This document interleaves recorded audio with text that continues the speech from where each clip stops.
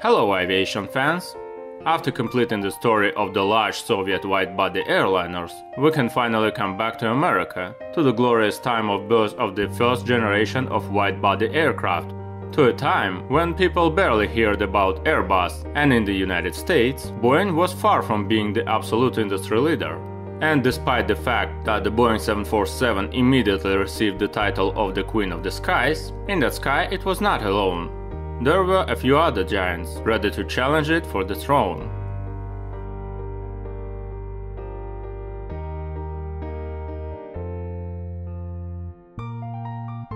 DC-10 is a three-engine wide-body airliner developed by McDonnell Douglas in the early 1970s. Given the chronology, the DC-10 is the second wide-body passenger plane in the world, falling slightly behind the Jumbo.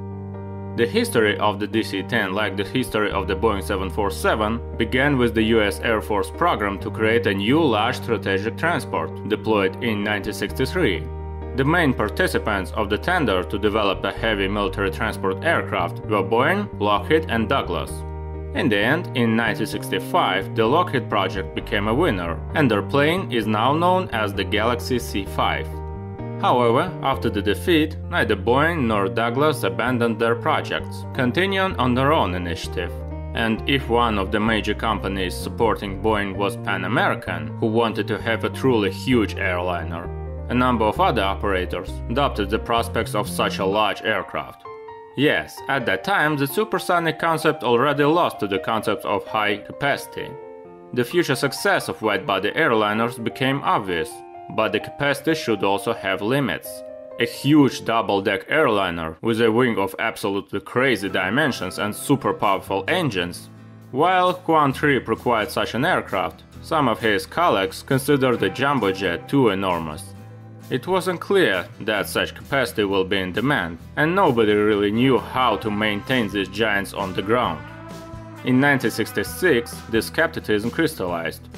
American Airlines presented its vision for the future of civilian aviation. They also needed a roomy wide-body airliner, capable of performing long-range flights. But this aircraft could be smaller than the Boeing 747 and, more importantly, it had to be able to work with the existing ground infrastructure. In 1967, the Douglas Aircraft Company and the McDonnell Aircraft Corporation merged to form McDonnell Douglas, and together they took on that task. The future aircraft was extremely important. It was to be the first project of the joint corporation and its flagship. As a basis, the Douglas CX HLS program model was adopted. In its initial research, Douglas worked on a plane that could compete directly with the Boeing 747, huge and roomy. However, after the American Airlines proposal, it was decided to create a smaller version. A wide-body aircraft with one passenger deck accommodating up to 400 passengers, 150 less than the Jumbo. In this case, it was decided to use a group of 3 engines as a power plant.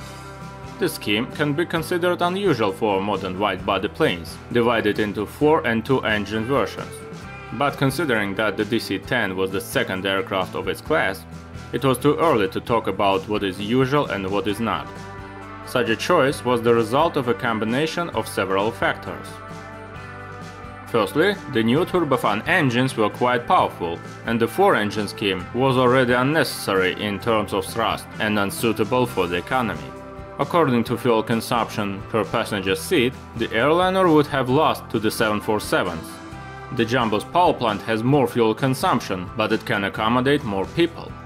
It was possible to reduce the number of engines to 2, but, despite the high power, 2 engines were not enough to provide efficient flight performance to the airliner of the given size and capacity.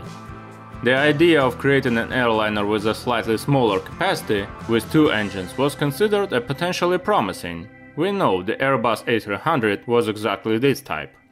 However, in the early 1970s, the ETOPS limitation on twin-engine airliners was still strict, requiring that the aircraft would not depart far from the alternate airports. This fact greatly restricted long-range flights.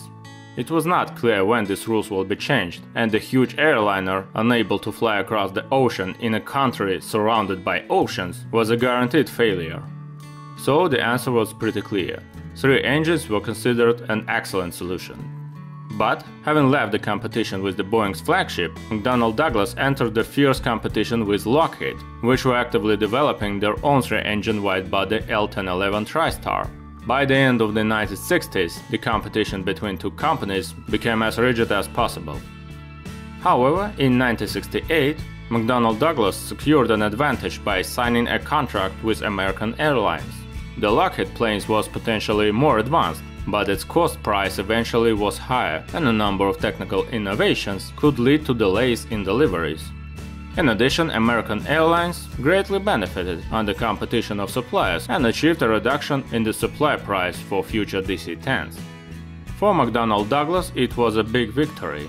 Following the order for 25 aircraft from one of the flagship airlines, another 30 aircraft were ordered by the United Airlines, and the portfolio of options reached 30 planes. The work was very active. McDonnell Douglas wanted to outrun Lockheed. Finally, in August 1970, the prototype DC-10 made its maiden flight, several months ahead of its competitor. During the test program, the DC-10 spent more than 1,500 hours in the air and received a type certificate in July 1971.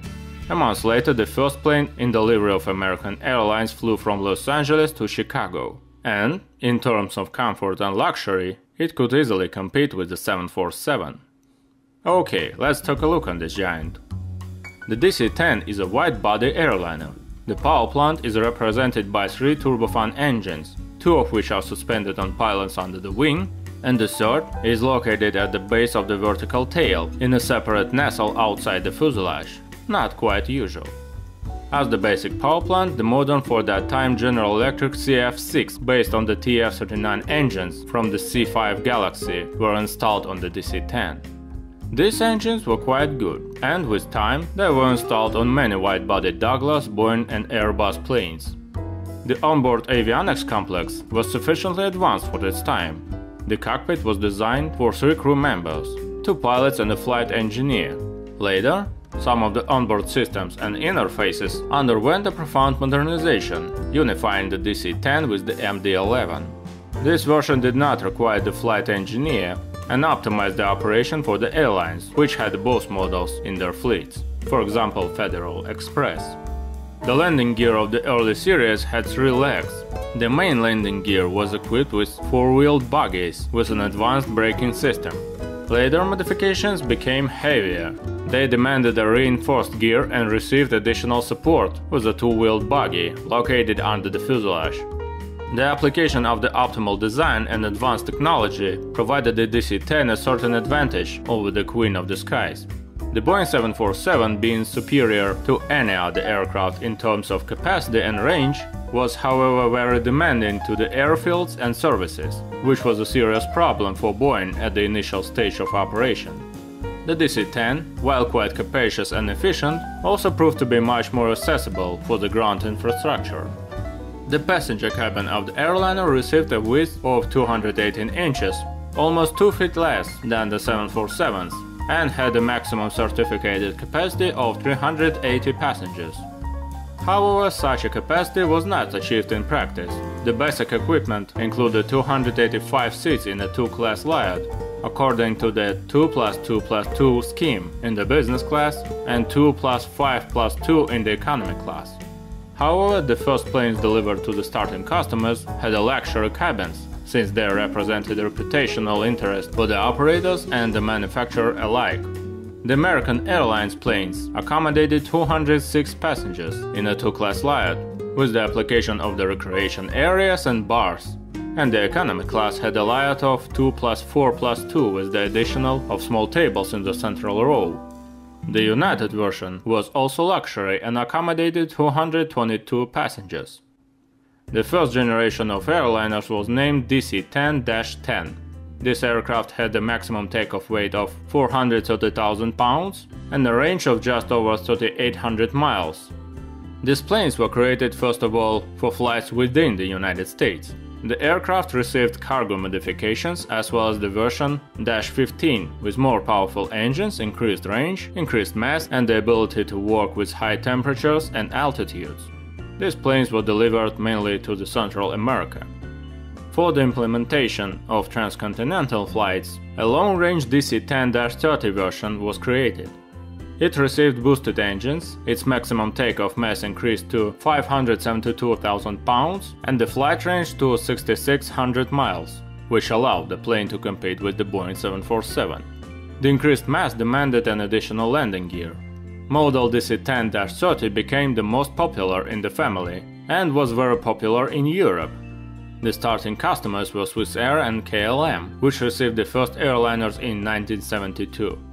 Naturally, the model received cargo versions, as well as the ER version with an extended range. The alternative to the version -30 was the DC-10-40.